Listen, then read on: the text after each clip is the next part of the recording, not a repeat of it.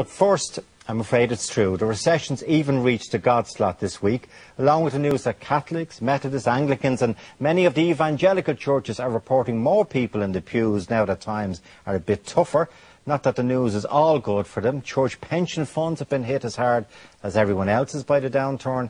And though vote of candle sales are up apparently, many charities have seen donations drop dramatically. So is recession good for religion?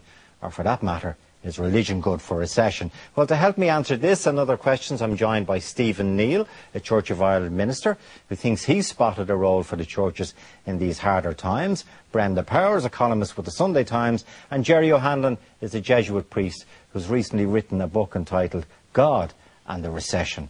Gerry, first to you, what is the book about? It tries to look at what's happened over the last, say, 6 months in the light of church teaching.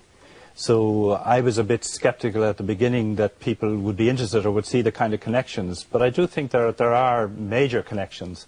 I suppose one of them immediately is that people need comfort at a time when they're under great stress.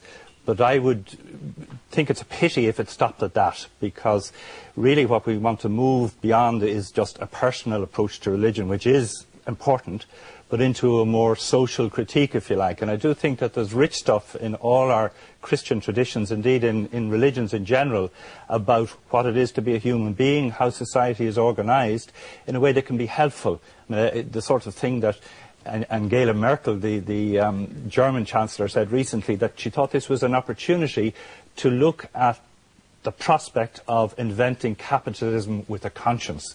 And I really think we've suffered for too long from capitalism without a conscience. And I think church teaching can help, and the scriptures, and that's the kind of critique, if you want, I wanted to propose in this book. Okay.